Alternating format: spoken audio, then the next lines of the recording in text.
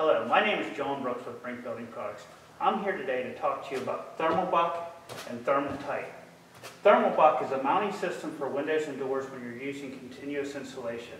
ThermalBuck creates a flush plane for you to attach your cladding while creating a new rough opening that's insulated and waterproof. ThermalTight is our continuous insulation solution that's used to manage the 4 control layers of your wall assembly to protect your wall and insulate it. The first steps to installing the ThermalTight system is to install ThermalBuck. We need to verify the rough opening is 1 inch wider and 1 inch taller than the window manufacturer's suggested rough opening. When cutting ThermalBuck, cut it a 1/16 to 1/8 of an inch shorter than the inside of the rough opening to leave room for sealant. Dry fit the first few pieces to make sure that they are not too tight and have slight room for movement. After cutting the pieces of ThermalBuck, apply 3 3/8 beads of DAP Dynaflex 800 sealant to the back of each piece of ThermalBuck. Install the first piece of ThermalBuck into the opening, then seal the ends of the ThermalBuck and install the next. After all the pieces of ThermalBuck are installed, align the corners. Firmly push the ThermalBuck into the rough opening and drive an 1.5 inch roofing nail through the tongue every 10 to 12 inches. Check all the transitions for sealant ooze out. Add sealant where needed, forcing sealant into the gaps. Smooth all excess sealant at all transitions. Once the ThermalBuck is installed, it's time to install the Z-strip at the bottom of the wall.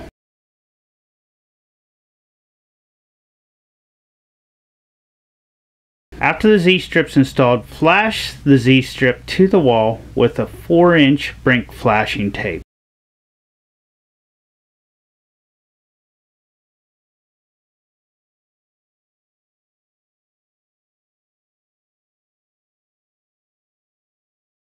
Once you have the Z-strip installed, there's 2 different methods of installing the panels. One would be a friction fit where you would not add any sealant. The second would be a sealed transition where you would place a 3/8 inch bead on the outward facing arm of the Z-strip to place the panel into. Before installing your panel into the Z-strip, cut the bottom flap to match the thickness of the panel that you are using. Once you've cut that bottom flap to match the thickness of the panel you are using, tape the flap at a couple places along the length of the panel to hold it against the panel before inserting the panel into the Z-strip.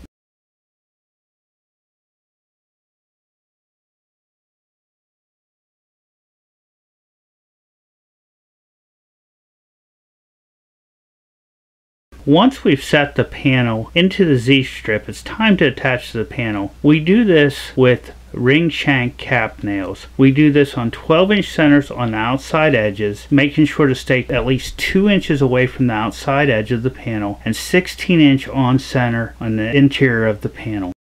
We will remove the upward facing flap because it will not be used. The flap from the panel placed above this row will be used to cover this seam in a properly shingled fashion. Insert a ThermalTight panel above the first row, ensuring the flap from the upper panel covers the panel below. Then fasten with ring shank cap nails. Before placing the next vertical panel, remove the flap from the panel in place or remove the flap from the panel you will be placing because only one flap is needed to seal the transition. Now that we have the ThermalTight panels installed, it is time to tape the seams. The vertical seams will need to be sealed before the horizontal seams. Apply BRINC double-sided seam tape to the face of the trim panels. Remove the backer to expose the adhesive, then place the flap over the adhesive. Roll the flap to ensure good adhesion, then repeat this process for the horizontal seams.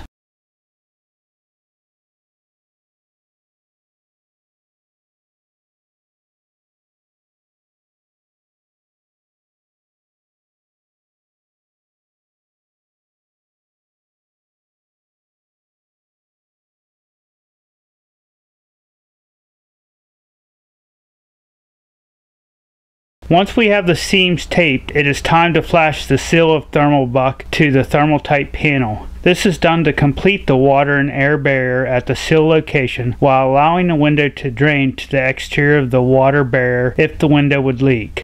Cut the flashing tape to match the outside width of the jamb legs. Center the tape inside the rough opening. Adhere the tape 2 inches inside the seal, then up the inside of the jamb legs. Cut the tape at the outside face of the jamb leg. Adhere the tape to the face of ThermalBuck and over the ThermalTight panel for a good water and air seal.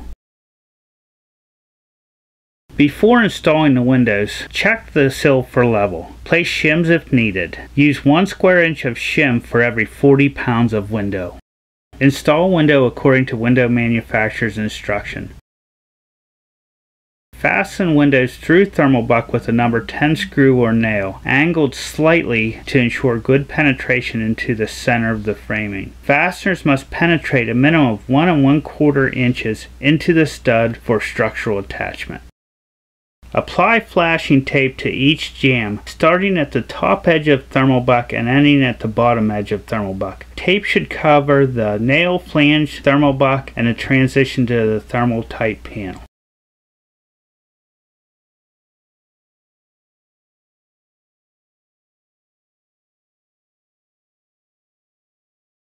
Now that the jambs are flashed, it is time to flash the head. Cut the flashing tape to extend 2 inches past the outside edge of the jamb tape. The tape should cover the nail flange, ThermalBuck, and a minimum of 2 inches onto the ThermalTight panel. Roll the tape to ensure a good water and air seal.